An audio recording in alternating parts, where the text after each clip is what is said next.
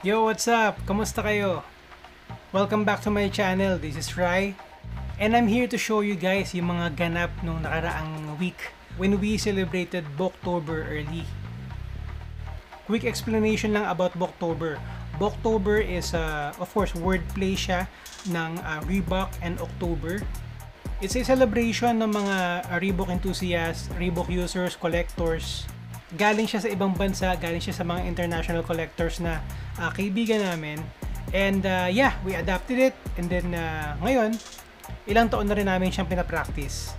So last video, meron ako mga pinakitang preview, mga clips, sneak peek. For this video, pakikita ko lang sa inyo yung panel na ginawa namin.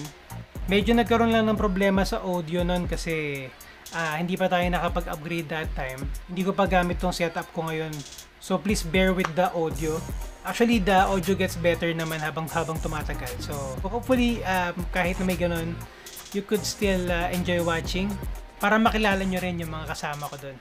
So yung mga hindi pa nakasubscribe, subscribe and turn on the notification para maging updated kayo. May mga parating pa tayong video na hindi Reebok related at possibly hindi rin sneaker related. So, see you later.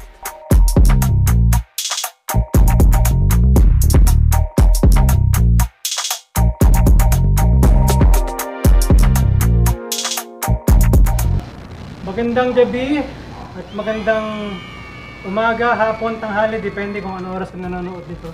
So, dito kami ngayon, celebrating BOKtober. Kakain muna kami guys. Mamaya, medyo kukwentuhan lang kami rito. Sa totoo lang, wala pa akong naiisip na pwede namin pag-usapan dito. Pero syempre, we will keep it clean and PG. Okay? Okay. Babalik kami, babalik kami. Several bad puns later. So kakatapos lang namin mag-pizza. As you see, wala na yung box ng pizza rito. Napalitan ng mga sapatos namin yung laman ng lamesa. Napag-usapan namin, siguro i-discuss lang namin yung tungkol sa brand, sa grupo namin, Team Reebok Philippines. And possibly siguro baka pag-usapan namin yung about BOKtober. Anyway, Team Reebok Philippines muna. Since technically, isa ako sa mga pinakaluma na members ng grupo dito. So, simulan ko. Team Reebok Philippines was founded December of 2013. Meron kaming dalawang founder na magkaibigan sila. Tapos, so, guys, gawin natin ganito. Share natin yung kung kailan tayo nag-join sa grupo. Tapos, share lang kayo kung ano yung siguro impression, tapos ano yung una niyong biniling sapatos within the group. So simulan ko. Ako, na-meet ko yung isang founder kasi binili akong pair sa kanya. Fila pair. Grand Hill yung binili kong pair sa kanya. Tapos sabi niya, lahat ng mga pairs ko kasi binibenta ko na, iniiwan ko na lang yung Reebok. Kasi nagbuo kami ng isang grupo sa Facebook, yun nga, yung Team Reebok Philippines. Ang gabi na yun, na nag-meet kami, sinerch ko Team Reebok Philippines, nag-join ako, na-accept naman agad. So, I joined the group. Ako yung naging isa sa pinakamaingay doon, share ako ng ano-ano. Nagsisimula ng threads. Siguro natuwa sa akin yung dalawang admin, dalawang founder. They promoted me na maging admin ng grupo. Then, yan, from there, nag-grow. Nakita namin na 10,000 yung grupo, mag 12,000, 15,000 ngayon, o almost 20,000 na yung members ng group, and growing. So, ayun, nagbago-bago na rin yung collection, nag-ikutan na, nagpasahan na ng sapatos, marami nang na-order, nagpa-order, nagpa-utang, di binayaran.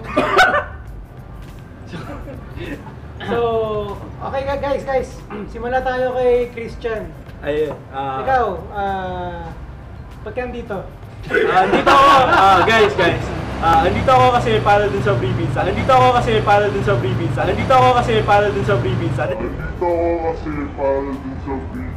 Joke lang. Nag-join ako siguro, kailan ba? Late 2014 to early 2015. Okay. Ang nag-join sa akin si Mark Garcia from RBP. Dalawang sinalihan ko on the spot eh. RBP at saka Team Reebok PH. Since nabanggit mo na rin, shoutout sa RBP. Ang hinahanap kong before na pairs is yung ventilator. The hundreds ventilator na nag-hit sa outlet stores before. Kaso wala akong nakuha. Tapos yun, Okay. nakilala ko rin doon si Paul Agduma. Shoutout kay Paul. Paul Agduma introduced me to Ryan. Tapos ayun, napa-join na rin ako ng Team Reebok PH. Ayun, doon na nagsimula yung journey ko from first year college hanggang ngayon na working na ako. Yeah. So basically pala, habang nag-aaral ka na sa TRPH. Oo, habang nag-aaral ako, nagbabrowse ako doon ng mga skills. Shoutout na rin natin yung mga nagpe-pre-order kay Ma'am Jen, kay Flyboy, kay Lloyd Pingol.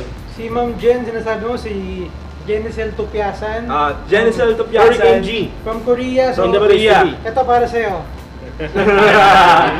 Ayan. Ayan, so yun, fast forward, ito na ako, kasama ko na sila, nag-drop ako na. Marami na rin ako nakilala sa other groups, pero ito pa rin yung pinaka-solid ko na. Tayo dito sa kabila, kay Boss Nax, may-ari ng mansion na ito. Mansion talaga. So Sir Nax, anong year ka ba nag-join ng TRPH? Year 2017. First quarter ng 2017. Bale, 2015 pa lang na cop ko na yung Reebok Plus sa Titan. Tapos, yun, hanggang sa unti-unti na ako naghanap sa Facebook na mga groups. Tapos yun na, hanggang sa nakita ko yung Team Reebok Philippines. Tapos, nag-message ako sa mga admins. Hindi ko na-accept na ako. Yun na, tuloy-tuloy na. 2017, medyo naging hashtag unlicop din ako. Bile, benta. Kasi hindi ko rin marorotate lahat eh. So, inaano ko lang yung pairs ko ng mga 15 to 20 pairs. Yeah. So move tayo kay Sky. The youngest member, or siya ba youngest? Second. 96 siya eh. Okay. So, meron tayong dalawang millennial dito sa group. Generation So, Z. tapos si Clarity, si Christian, dito tayo kay Sky. Kasi ikaw, Sky, alam ko mas matagal kang naging member. 1996 pa. Simula na pinag-register. Naging pa si Everson nun. Nag-start ako nung a year bago mag-Hall of Fame si Iverson. Mga 2015 natin. 2016. Okay. Mga ganun. Tapos nag-join ako kasi naghahanap ako noon ng answer for yung all black kasi parang mag-aaroon na kami ng prom or friends. From there, kami na picture yung just for fun. Kasi yun, sunod na rin ako din. Kaya mas gusto ko kasi sa TRPH kasi saan ba may free pizza doon? Ito lang may free pizza. Hell yeah. Shoutout kay Boss Pete. Yun. So, sa mga hindi nakakaalam, interested, siya yung resident classic photographer namin. So, siya actually yung nag-approach sa akin ka ba nag-approach yun? Or sa ganun? Nag-PM siya about kung gusto raw namin na mag-set ng parang photo shoot. So, doon na nag-start yun, dire-diretso, nabuo yung tropahan, ngayon may group chat kami. The Eugene Carl Experience. So, yun yung tech experience. So, dahil doon, move tayo ngayon kay Eugene Carl. Yun. Yeah. So, technically ikaw may pinakamaraming pairs dito ngayon. Counting naman. So, Chismis lang yan. chismis lang yun. So, ikaw, anong year ka na? Kung naalala mo pa, exact month siguro, or year kung kailan ka nag-join? I think I first started 2015 then. Okay. October, November ata yun. And then first pair that I copped from Ryan, yung Gators pump scrimmage. Pump Pader. Pader ng Florida Gators. Yun ang una-una ko. And then I went to the outlet, nakakita ako ng first ballot ng pump perspective and nung zig hoops. And then siguro nakakapa ng mga ilang pairs galing kay Mark Kunana. Doon na nag-start na, tapos umabot sa nagpo-post, daily post, flex post, mga ganun. And then syempre, ano pa rin yung mga Royal Sporting Outfits, and then yung mga outlet, hindi ko naman mga usual source nun. Hanggang sa nakikita mo yung mga on-hand pairs na galing sa abroad. Sa Flyboys, ganyan. So doon mo naman makukuha yung mga hindi local releases. So doon, magmula doon, nag-develop na yung rotation ko nun. Hanggang sa medyo lagpasan ng lagpasan ng isang linggo yung rotation ko. Hindi ba mapasan na? Hindi pa naman. Lagpas na. Labas buwan. Hindi, minsan lang nag-post na ng Reebok RBK 365 para business lang yun. Lagpas tao na yung collection niya. So ito, yung next natin. The only size 13 sa mga Reebok collectors. Yung talagang true blue Reebok fan. So Jamie, take it away. Ayan, ako nag-legit size 13 talaga. Pagkakatanda ako, 2014 yata ako nag-start late last quarter. Yeah. 2014. Nagko-collect ako ng different shoes until naumay ako sa other brands. Una ko nakita, Shock Noses Barracks. Yan, medyo low-key. Tapos nagandahan ako eh. Then, size ko pa. Size 13. And then from there, di na ako huminto. Kakakap ng size na mga basta anything size ko, basketball silos, although over time, umana na rin yung taste. Medyo nagbuwas ng basketball silos to lifestyle. And classic leather. And then, pinaka-favorite ko talaga, anything with Reebok collaborations. Tulad niyan. Sa RTA na yan, dami. Ventilators, extra butter, yun, mga SNS. Yun talaga yung mga hinahanap ko eh. Enjoy ako pag naghahanap ako ng mga collabs eh. Saka yung mga collabs na yun, diba? It's Reebok collab with another shop, diba? Yeah. Yun yung usual na nun. Or, wala pa ng mga designer, shop lang talaga yung Shop siya, shop is yun. Yung mga hindi nakakaalam, ang Reebok, meron siya certified network. Those are, yung certified networks, meron siya mga shops dun sa category na yon. So, feeling ko pag isa-isa mo yung mga shops na yon, may pair or two si Jamie sa mga shops na yon. So, king of collabs. Iba-ibang shops yan sa different parts of the world na anything collab. They would take yung different na classic na silos ng basketball shoes usually. And then, ilalagay nila, mark nila as a shop. The best. Yeah, an example is this one, shop from, this is a store from Russia. I think it's the only one in the Philippines. Speaking of the only one in the Philippines, gusto namin i-share sa inyo. Itong dalawang specific pairs na to. Nax, labas mo naman yung mga sapatos mo. Yun. Flex lang natin yung mga sapatos mo. Flex natin. Bawasan natin yung mga nasa table. So guys, ayan o, ang laki ng box. CPU. Ayan. So, 8 gig RAM.